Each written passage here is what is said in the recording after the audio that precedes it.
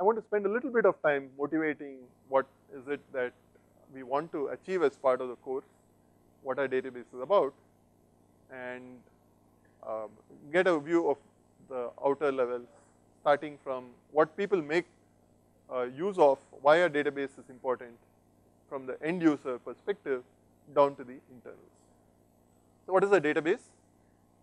It contains information about a particular enterprise or about a particular task or about something. It's a collection of interrelated data. Now this is important. A single spreadsheet is not a database because it just has maybe one sheet or a few sheets which are not connected in any deep way. But in a database, there's a lot of connections between information. And we will explore this in more detail as part of the entity relationship model, which focuses on entities and relationships between the entities. Those are the connections. A database also has a set of programs to access the data and an environment for doing so, which is both convenient and efficient. What do we mean by convenient? People should be able to express their data needs without writing a whole lot of code.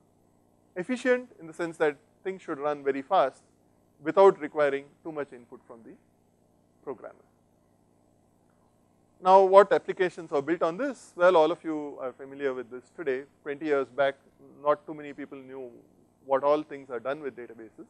But today you have airlines, trains, reservations, schedules, you have registrations in grades in universities, you have shops which sell stuff, which record everything that they sell in a database. They have what products they're stocking, have orders been fulfilled and so forth.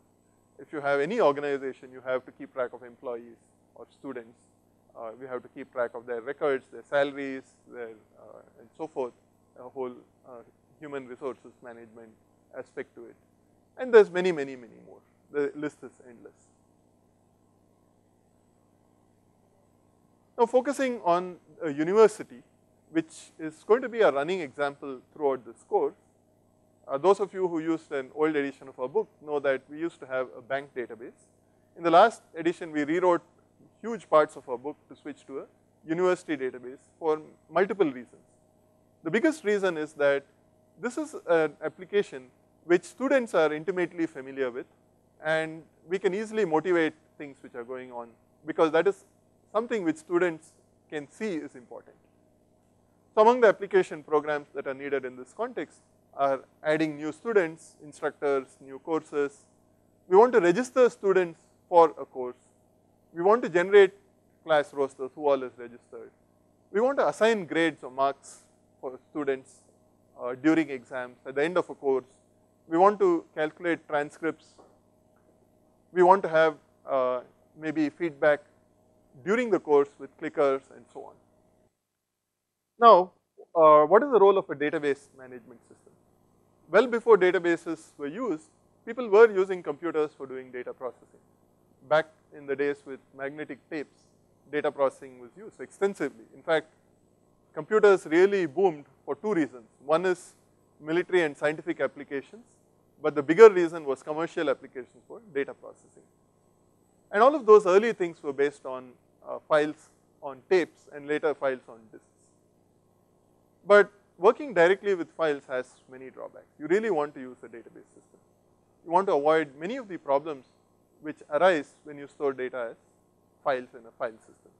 The first is data redundancy and inconsistency. You have, if you can store data in files in any format you want, people are ingenious. They will come up with every possible format, and each file will have its own format. So for reading each file, you have to figure out what format that is in and then read it in. Write a program to read that particular format. And then people will store the same information in multiple files. It's very hard to pull information from different files together. And for every single task, you have to write a program, which means it's difficult to access data. Data isolation in this case means that there are multiple files and formats. So, combining data from different files becomes harder because you have to get it from different formats. And then there are integrity problems. Let's say that every student should have a department name.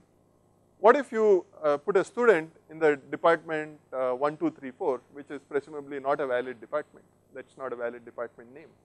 So when you store the data, you should make sure that the data is clean, that it does not have such errors. And this is part of integrity constraint enforcement, which a file system does not support at all. You can store anything you want in files. Whereas a database management system understands that the data underneath is not just a bunch of bytes, but it has more semantics and it should satisfy certain constraints. So this is one of the major reasons for building a database system. Incidentally, in the world of big data, what happened is that people said that database systems are either cheap and free, like MySQL or PostgreSQL, but then they are centralized. Or if you want to buy a parallel database system, they are very expensive, they cost millions of dollars. So people went and built their own homegrown, in some sense, data processing systems. We are going to be looking at one of them called the MapReduce paradigm. Actually, it's not just a data processing or database paradigm, it can do many, many other things. So it was built for many reasons other than data processing. But the major use for it, again it turned out, was data processing. And people went and built file formats to store data and programs to access data. And they have run into all these problems which you see in this slide. All of this has seen history repeating itself in the past 5 years. And guess what is happening today? The next step beyond MapReduce and plain Hadoop is to build database systems which are massively parallel, can handle big data, but provide all these features which you see in this slide. So that is actually an ongoing area, and we will talk about it when we talk about big data. The second part of what database systems do is to deal with failures of different kinds, either because systems crash in the middle of processing something, or because multiple people try to access data and then bad things can happen when two people try to write the same thing, or even if they write different things but read each other's data and then write some other things based on what they have read, you can have inconsistencies. So the two major issues here are atomicity of updates, to make sure that either a whole transaction happened or things are cleaned up so that it appears nothing happened, and to control concurrent access so that bad things don't happen. Now we are going to look at both of these issues in more detail next week, and I will not go deeper into it right here today. And the third aspect which a database system supports is handling security by controlling access to data. So that's what a database management system provides. Now for a little bit of terminology, this is something which we will be using repeatedly. We have what is called a schema, which is the logical structure of a database. For our purposes, when we talk of relations and so on, the schema is a set of relations which are there, the set of attributes that each relation has, the set of types or the types of each attribute, the integrity constraints that are enforced on these relations. So all of this is part of the schema for a relational database. There are other data models and corresponding schemas for those models. And this is part of the logical schema. Now it's important that a database system give a logical view of all this, because there's also an underlying physical view, which is exactly how is this data stored in files. And you want to separate out these two concerns. You do not want the person who is writing the application program to worry about details of exactly what is the format of the data in the file, what storage structures are used, what indices are available to execute queries efficiently. Because if you burden them with all this, it's a lot more work, first of all. And second, if you make any change at the physical level, you have to go and rewrite programs, which causes a lot of disruption. So one of the very important things which databases provide is the upper level, this logical schema, is shown through a query language, SQL typically, and the lower levels are hidden from SQL. In fact, the SQL standard very carefully tries to avoid details of lower level implementation, so that the upper level is insulated from the lower level. Now what is the good thing about insulation? You can go change the lower level without changing the upper level. Now somebody has to mediate between the upper and the lower level. Who does this? In the old days, it was a programmer who needed to understand both the levels. Today it's different. It's the query processor and the query optimizer which bridges the gap between these two levels. And the very first query optimizer, which was built by IBM, was one of the key reasons between the explosive growth of relational database systems over the predecessors. It allowed this separation of concerns and let the system figure out the best way of evaluating a query. And once people understood this, before this there was a problem. People thought that databases would be slow.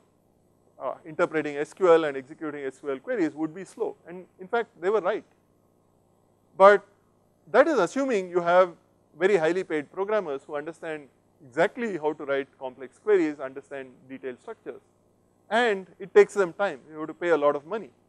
So in the end, money matters. Hardware is cheap, relatively. It was very expensive in those days, but IBM believed it would become cheap and did this, and in fact that panned out. So today, it's very important to have efficient application development and efficient execution of queries, but in between is the query processor and optimizer which handles all these details. So this aspect of separating it out is known as physical data independence. Now moving on to the next thing, we have a number of data models. What is a data model? It's a collection of tools for describing data relationships, semantics, constraints, and so on. In the first part of this course, we are going to, in the first 3 days, we are going to focus on the relational model.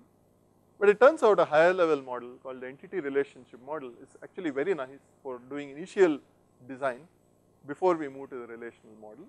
And so that's the next thing we will study on day 4. There are other models too, object-based data models, object-oriented, object-relational.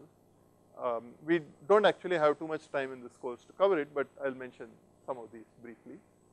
And then there's XML, which is a data representation more than a model. And there's also JSON and other things which people use these days, which are used to represent data both for storage of certain kinds of data, such as documents, and for exchange of data between applications. For example, your web browser and the backend need to exchange data. They often do this in semi-structured formats such as XML and JSON. Again, we don't have time in this course to go into detail, but what I want to emphasize here is that the relational model is not the only way, even though we are going to spend the most time on it, it's not the only way to represent data. People do use other models. So what is the relational model? It's actually a very simple model. It views data in the abstract as a set of tables. A table has columns and it has rows. And if you see the header column, it has names for these columns, and the header row has names for these columns, and the other rows have data. So here is an instructor table. The instructor table has 4 attributes: an ID which uniquely identifies an instructor, a name, a department name, and a salary. This is artificial. This is not what you would use in a real database system, because salaries change and you probably may store it separately from the instructor relation. Department name you might store as a department code. You might store other information here, such as grade, other stuff can come in here. But we keep it simple because we don't want to deal with too much complexity in an academic course, and complexity will distract from the principle. So we are using a simple design here. Now we will also use terminology such as these columns, the names here we will call as attribute names. The columns are also called attributes, while rows are also called tuples. So this is part of the legacy of the formal definition of the relational model, which use these formal concepts, whereas the practical world use different terms, and I'll come back to this later. Now a relational database has multiple relations. We have 2 out of several relations shown here. The first is the instructor relation. The second is a department relation. You can see there is a connection between the two. The instructor relation has department names. So that here, for example, the department name physics over here appears in the department table here. Now every department name should appear here, otherwise we have a problem. That's an example of an integrity constraint.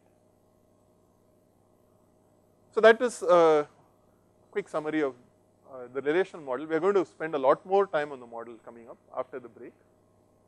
But before that, we also need to talk about languages to interact with the database. There are actually two aspects of this. There is a data manipulation language, which is how do you write queries, how do you perform updates and so on. And then the data definition language, which is how do you specify the schema. Now you can do the data manipulation either procedurally through a language such as Java or C or other languages. But what has been very successful in the database context is declarative or non-procedural language. In particular, SQL has had tremendous success for the following reason. It abstracts away what needs to be done and it enables the underlying system to optimize database access. If you wrote the same query in let's say Java or C, C++ or whatever, you are specifying what needs to be done for the database to understand that, hey, maybe you have written it in one way, but there is a more efficient way to do it is very hard. In fact, that is an active research area for many years, and it's something that I have had PhD students, both past and current, working on. It's a hard problem, believe me. It's a lot harder than taking an SQL query and optimizing it. So SQL has had tremendous success because it's a simple language. It's not burdened with too much complexity, which makes optimization a lot easier, and that led to its success. And then there's the data definition language, which is exemplified by this code sample here. Create table instructor, and then we are saying ID is char 5, name is where char 20, I'll come back to these things later, salary is numeric and so on. So what happens when you give this command to a database? It actually creates a table in the database and it stores all the things which you have specified here, the name of the table, the attribute names, their types, and later on we'll see constraints as part of a data dictionary. So all of this is stored in the database and then you can view it later on. And then when you store data, the database system makes sure that it has the right attributes, it has the right types, it satisfies the integrity constraints. Now the next step after doing all this, we are going to see how to manipulate the database using SQL, the data manipulation language. On days 4 and 5, we are going to look at database design, which is how do you decide on the schema, what are the relations that we want, and how do we do this? We have to understand the application, we have to understand the needs of the application first before we can start off on the process of launching of database schema. So there's a business part of this, what attributes should we record, what are the real world constraints which we need to enforce, and then there's a computer science decision of how do we take the information that we need to store and break it into a set of relations which are suited to storing that information. So the first part is something which you will be working on as part of your project, and the second part, the computer science decision, is what ER modeling and normalization is all about. There's another level which is the physical design. We won't be able to do much of it in this course, but when we talk of query processing, we will be talking about indexing and we will look at this more at that point. Now talking of database design, here is a small schema which has ID, name, salary, department name, building and budget. Now what are building and budget? These are things which are associated with the department. In this case, in our simplified world, a department has a building and it has a budget associated with the department. Now this particular table has combined all these pieces of information into a single table, and look at what has happened. So here we have Einstein, who is in the physics department, but if we scroll down here, we have Gold, who is also in the physics department. Now the building is an attribute really of the department. It has nothing to do with the instructor in our model. In reality, the computer science department here lives in 2 buildings or 3 buildings, and the building might be associated with instructor, but in our simplified model, it's associated only with the department. Like I said, what constraints there are depend on the real world. It's not independent of the real world. So in our artificial real world, the department should have a unique building and a unique budget. If physics appears again down here, it better have the same building and the same budget. But once you have a table like this, there is a potential for mistakes. The moment you replicate information, and replication is called as redundancy here, the moment you have redundancy, initially things may be okay, but tomorrow when you update the budget of the physics department, somebody may go and update this one, but not that one. And now not only are you storing data unnecessarily, but you no longer know which is the correct one. If the budget was set to 80,000 there and 70,000 here, you don't know which is the right one. You have two things, you have no idea which is right. Okay, so that can lead to problems. So as I said, we are going to look at entity relationship models and normalization. We will come to it later. Now the second part of the course is on database system internals, and there we are going to be looking at three different levels. The bottom level is the storage. How is data stored on files, on disk, and so forth. Then there is the storage manager, which deals with the interface with the actual storage and bringing data from disk into memory and so forth. And then there is the query processor up here, which takes queries submitted by users or applications and figures out how to interact with the storage manager in the best possible way to answer the particular query or to perform the update. So don't worry about the details in here. I put up this slide to indicate that there are a lot of issues in how to do this, and we will be looking at it later in the course. So to wrap up this first session of this morning, I want to spend a couple of minutes on the history of database systems, which shows how this has been evolving and what is happening today. If you go back to the 1950s and 60s, those were the days when data processing had a huge boom, and people used magnetic tapes to store data, and big corporations which had thousands or tens of thousands of employees, for them this was a godsend. That led to companies like IBM and many others which have vanished now, becoming really large companies. But IBM led a big change in the next generation of database systems. In the 1960s and 70s, IBM pioneered the use of hard disks. Before in the 50s and early 60s, hard disks were either not used or their capacity was very, very, very small. They were no good for data processing. But IBM pioneered larger hard disks, which now became viable for storing data about employees and so forth. And they pioneered new ways of storing and accessing data on hard disks, which led to data models called the network and the hierarchical data model. It turned out these required a lot of work to program with and access and so forth. And Ted Cord said that, look, this is not the way to deal with data. We need a higher level view of data. And he proposed using the relational model. He didn't just propose, say here are a few tables, but he also came up with first the whole theory behind this whole thing. He developed the theory of the relational model, including normalization theory and other related tools. And he also pioneered the use of a high level language. At that time it was called SQL, for Structured English Query Language. And he went around evangelizing it, saying that, look, this is the way you want to interact with data. And that led to a lot of people thinking that, hey, maybe there is a new way of doing things and we should move beyond the old models.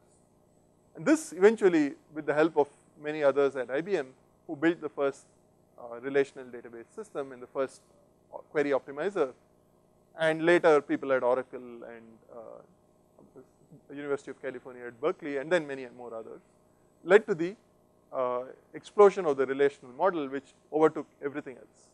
And Ted Cord won the ACM Turing Award, which is the Nobel Prize in computer science, for this work.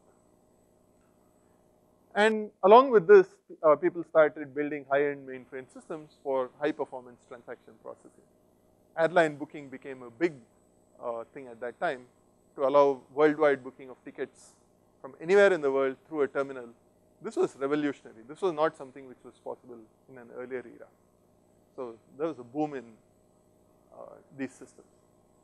In the 1980s, relational research prototypes evolved into commercial systems, Oracle being the dominant one at that time, even now it is dominant. SQL became an industry standard, parallel and distributed databases took off, and they're widely used these days. And then there were many people who started looking at other data models, object-oriented databases, object-relational databases. It turns out that some of these have found their niche, but they never overtook SQL in the way people thought they would. So that was the 80s. In the 90s, parallel databases started taking off, and there were companies which really required many, many machines running in parallel. They built multi-terabyte parallel data warehouses. Warehousing, in fact, became a big topic.